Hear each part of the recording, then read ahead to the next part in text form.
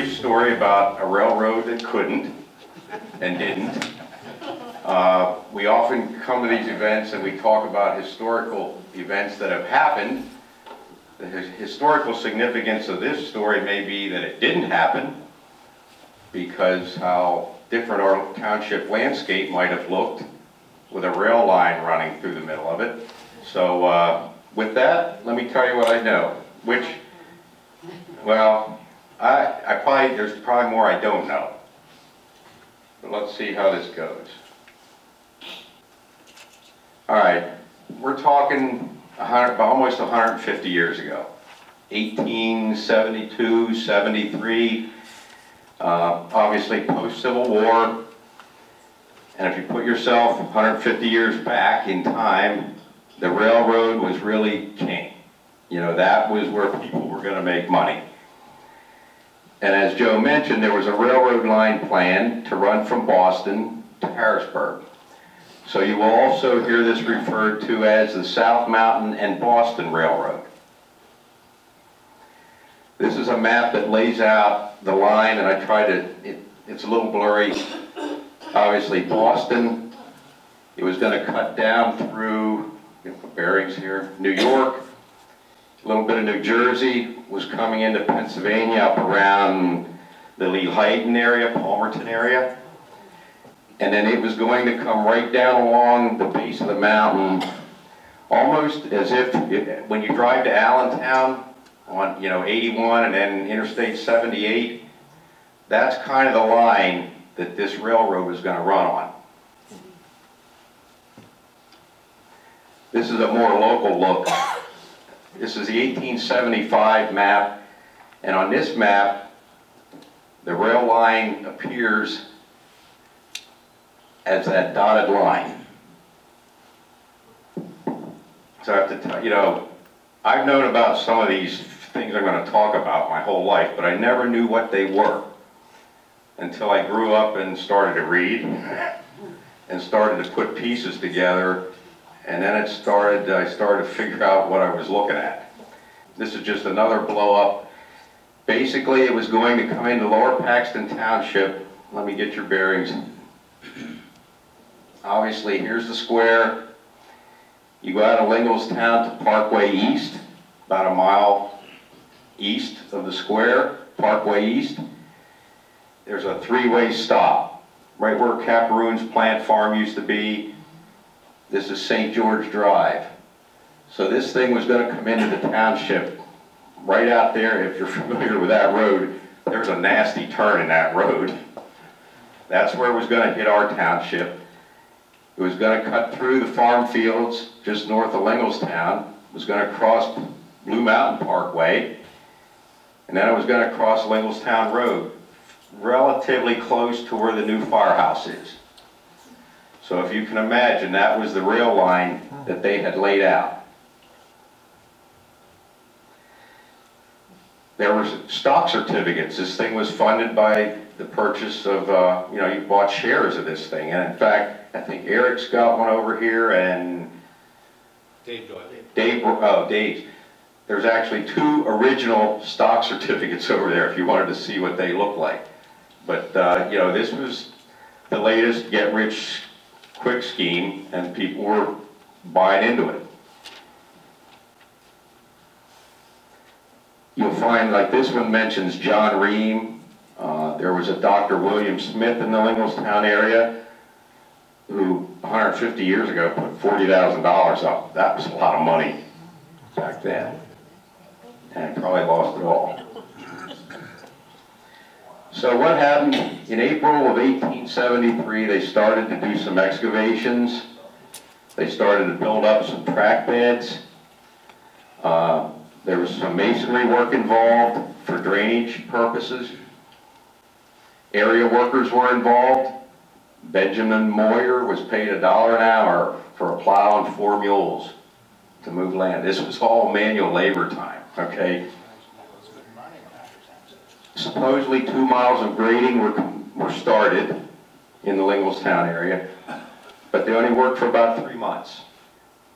And then something called the Great Panic Depression of 1873 set in. I think it was a financial calamity of some sort. That put the kibosh to the railroad. There were never any actual railroad, rails installed. All that happened was 3 months worth of dirt moving, masonry work, and track bed building. However, for us, there's still, nearly 150 years later, these earthenworks are still out there. Most of them you would walk right past and not even know what you were looking at. What's interesting, they were working in both directions. They were coming east and west, and they were going to meet in Linglestown. And like I said, there's raised track beds. You can tell where they excavated the side of hillsides, and there are these stone drainage tunnels. So let me give you an idea of some of the things that are still out there. This is standing at that three-way stop sign on Parkway East and St. George, looking north on Parkway East. If you drive on that road, what you never realized was halfway up that hill, you were driving over part of the train bed. Halfway up that hill, there's about a 15-foot spot where it levels off, and then it starts up again. That level spot is where the track bed was at. You've probably driven past this many times and didn't even realize what you were looking at. And this really is hard to see, but you can see the excavated rail bed through the side of this hill. This picture is from the township's 67 anniversary. Yeah, Linglestown 65. 67 was the township. This is from the township's 1967 commemorative book. And they had a picture of this rail bed. And really all you can see is you can see the curvature of the land here. This is what it looks like today. It's almost unchanged in the last 50 years from when that other picture was taken. Here they built an elevated rail bed.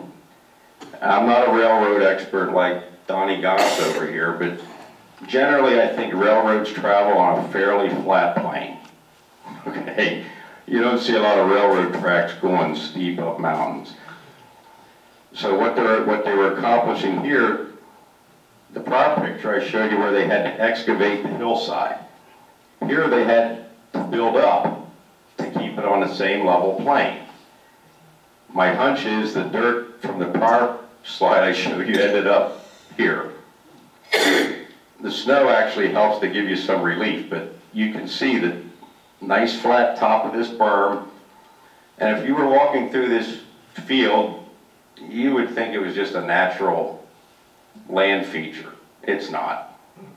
This is the end. I mentioned they were working in two directions. So there's two elevated rail beds like that. They never got together, but both ends, you can tell where they stopped working. And for a history nut like me, I look at that and that is history frozen in time. That's where they stopped working, probably because they weren't getting paid. But you can tell this is where they were working. This is where they were hauling the dirt to and dumping it and building this hill up. In both of these rail beds where they build up, this is in an area that's pretty wet. A lot of drainage coming down through this area. So what they constructed were two masonry drainage tunnels through these rail beds. And I can tell you from personal experience, they're roughly 2.5 feet high, 2 feet wide. They're big enough for a 12-year-old boy to get through. I can tell you that. Why? I've been there. Yeah. So, and just if you look at some of the stones, these are massive rocks. These are not field stones. These are quarried, man-killer rocks. I mean, these things fall on you, you're gone. So they've made these tunnels that are probably 50 feet long through these rail beds. And it's all nice masonry work, you know, everything's squared off. What you're seeing here is the effects of erosion over 150 years. It's taken a toll on these things. They're starting to collapse. This is the same tunnel. This picture's about 4 years ago. That was last week. So you can see the ends of these tunnels as the soil starts to erode from around it, it's starting to cave in. You know, this pile of rocks laying here was probably once part of the tunnel. And they go clean through. That's the other side of it. You know, so even to this day, they're still functioning. The water is still running through these tunnels. They're exactly where they needed to be. That's just to show you, that's the far end of it, and other than that, it doesn't give you much. There's another rail bed. Like I said, you can walk right past this stuff and never see it. There's another tunnel right where that arrow is. And if you got up close, that's what it would look like. And again, you can see through to the other end. You get a little further west, and what I've been doing here, I've been traveling east to west. Now you get over behind Blue Meadow Farms neighborhood. And if you can see here where they had to excavate to keep that level plane. If you stand there, you'll see the ditch going straight out towards Jacobs Avenue. It's been used as a trash dump for decades, I think, because there's a lot of garbage in this ditch. So all I want to, all this stuff is on private property. So you got to respect that. The good news is I have obtained permission from a number of property owners for us to actually do a hike. And I'm scheduling that for Saturday, April 6th at 10 o'clock. And I have permission to lead a group onto these properties and see these features. You'll need to sign a liability waiver, which is normal anymore. It's not a long tour. It probably will take about an hour. It's fairly flat land, but it will be wet and muddy. So and I'll mention this again at our April meeting. But if you want to actually see these things up close and personal, I can get you on it and you can go see them. I'm just curious, how many of you think you might be interested in seeing these? Okay. It's one of those things where I want a decent turnout, but I can't handle 100 people. Because I don't know how I'm going to get 100 people through some of the places we got to go to. But, 20 people or so would be a nice crowd. So anyway, that's the South Mountain Railroad as I know it. I think there was work going on along this entire line. I think there are some ditch artifacts in West Hanover Township. This thing would have cut across the farm where they had the Linglestown Fair. So that's where it would have been going through there. Friend of mine that lived out in the Jonestown area, he thinks there's some remnants of this type of work out there. So my gut is there was work going on, not just in Linglestown, but probably along this entire corridor, heading out towards the Allentown area. That's about all I know. Does anyone have any questions or have any additional information? And like I said, yes ma'am. I got here late. Where did the railroad actually start from?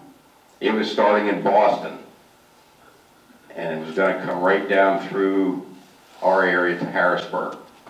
Okay, but they started in Allentown to come this way? I think they were working all the way along the line is what my gut is. They started from Boston? But Yeah, but for Linglestown, I think they were using local workers, because I mean, this was back, like I said, in this was all manual labor. There was no power equipment involved in moving those rocks or digging the dirt. What was the reason that they stopped?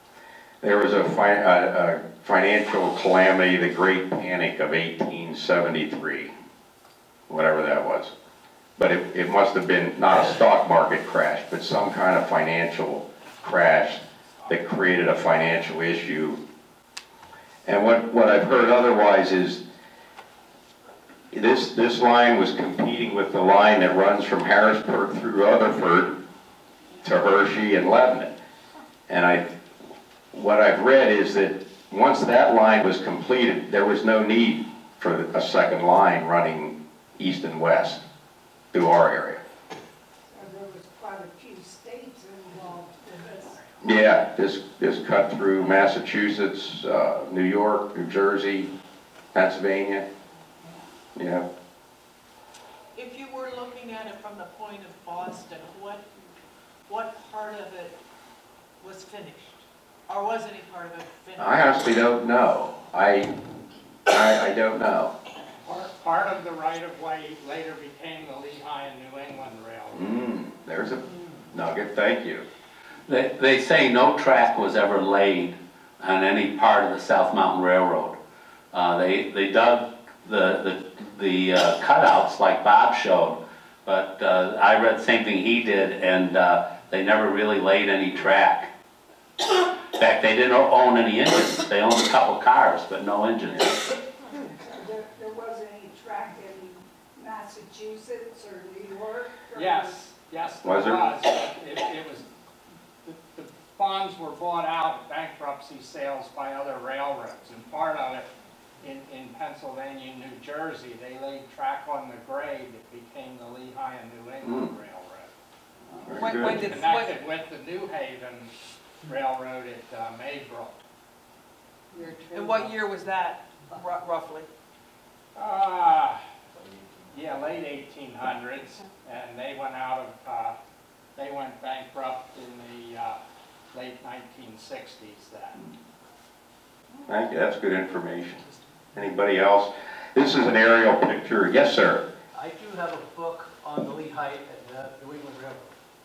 I actually have it out in my car if you want, I can bring it in. They do have a segment on the South Baltimore. Oh, perfect. Oh, this is great. Thank you. This is just an area I was really going to just tell you when we do the hike where we're going to meet. This is Parkway East. In fact, the orphanage that we talked about at the last meeting was right here. Okay? This is Parkway East. At that three-way stop sign, there's an empty field there. If it's not too wet, we'll park in the field. If it's wet, we'll park along the road. And then what I'm going to show you, I don't have a pointer. Where's this thing got a pointer? Oh, man. Yeah, what I'm going to show you is roughly in this area. Right along the tree line. Right along that tree line. In fact, most of it's in the trees. So, yes? I can vouch for Bob on this. My husband and I went on a prior tour with him of the same area. Very interesting. It is lengthy, and if it's mud, wear boots. Take your cell phone. If it has a camera, take pictures. Gorgeous scenery the whole way along. Yeah, it's better to see it in person. I can't do it quite Bob does justice. a pretty good job. But that's it, Joe.